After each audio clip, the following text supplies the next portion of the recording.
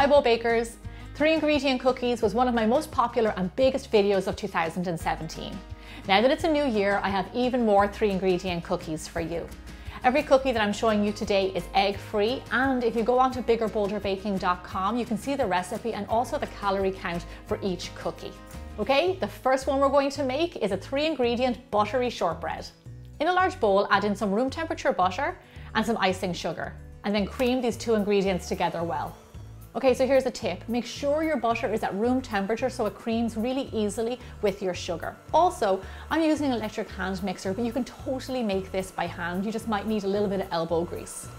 Okay, this is good. It's been creaming for a few seconds. Everything is mixed up. Now we're going to add in our flour. Then take your mixer or your spatula and then just mix in the flour.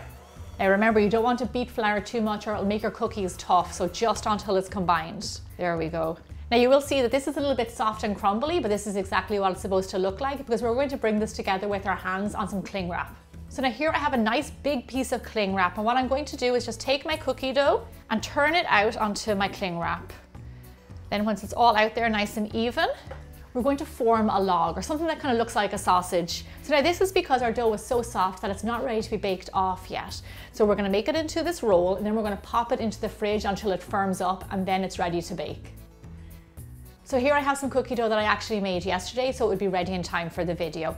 I'm going to cut these slices around 3/4 of an inch thick, which is a pretty thick cookie. One question I get asked a lot is, can you freeze these cookie doughs? And yes, they freeze perfectly. And then you just bake them off and they're ready to go. Okay, great. Now these are all sliced. I'm just going to pop them onto my tray lined with parchment paper. If you want to give them a little bit of a shape with your fingers, you can too. Okay, perfect. The one thing about these cookies, it's not only that they're 3 ingredients, it's that they're so fast to make, so you can whip them up in no time. Okay, these are looking great. These little beauties are ready for the oven. Bake your cookies off at 350 degrees Fahrenheit or 180 degrees Celsius for roughly 15 minutes until they're a light golden brown. So not only do these cookies look gorgeous, but they actually smell amazing. My whole kitchen smells like butter and sugar and yummy things. So now you want to let these cookies cool for a little bit, but once they do, you can give them a taste. You know what? Sometimes it is the simplest of recipes that yield you the biggest and boldest results. And these are fantastic. They're crumbly, they're buttery, a little mouthful of heaven. Now I'm going to move my shortbread just over to the side a little bit. I'm not going to forget about them because we're going to move on to a 3-ingredient coconut cookie.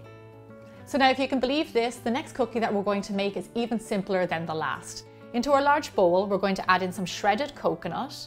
Now you can use unsweetened coconut or sweetened, that's up to you. I prefer to use unsweetened because then the next thing we're going to do is add in a little bit of sugar to add sweetness to our cookies. So the next ingredient we're going to add in is some coconut milk, not coconut water or cream, coconut milk. And this is going to bind our cookies together. You'll notice that there's no eggs in here, there's no flour, they're gluten-free as well.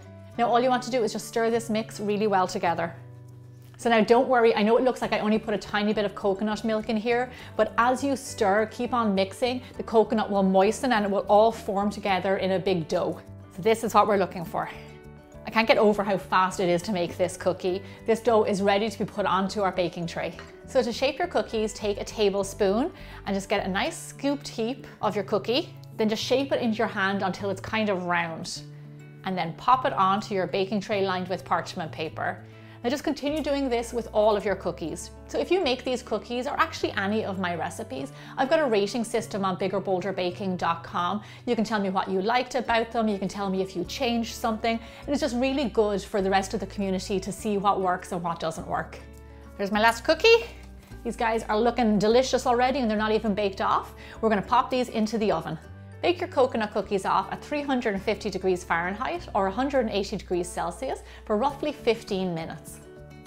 Our coconut cookies are out of the oven and they look so sweet and it smells lovely, kind of like a tropical flavor. So you want to let these guys just sit on your tray, cool down, and they'll firm up and then they're ready to eat. So my cookies have cooled down a significant amount of time.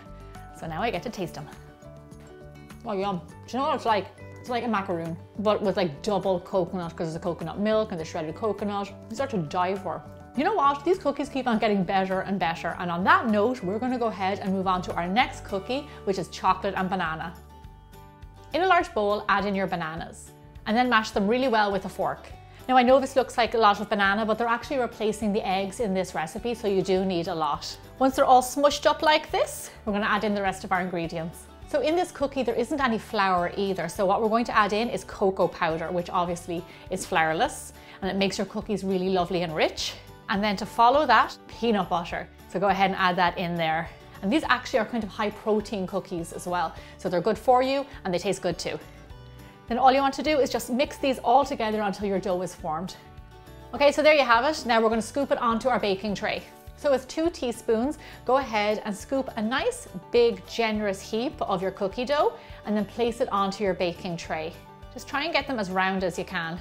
And then just keep on going, scooping and smushing. These cookies make around 12 and they're nice and generous. So the one thing about these cookies is that they don't bake crisp, but they actually end up being quite soft because of all the banana in them. So you're going to store them in an airtight container for around 2 days, whereas the other cookies would last longer. Okay, so now I know they might not be a lot to look at right now, but when we pop them into the oven, they're going to come out lovely. Bake these cookies off at 350 degrees Fahrenheit or 180 degrees Celsius for roughly 15 minutes. Our little chocolate and banana cookies are done and they smell amazing. As you can see, they don't really change their shape, they just stay the same, but they just get a little bit darker. So I'm gonna give it a bit of a try. The reason I love this cookie in particular is because it's sweetened with all natural sugar, so it's a little bit kind of guilt-free and it's so fudgy and soft with all the banana and the peanut butter. I absolutely love it.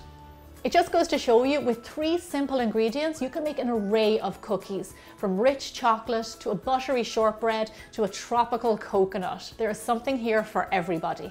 I really hope you enjoyed this video, and if you did, please share it with a friend. And I'll see you back here really soon for more bigger, bolder baking.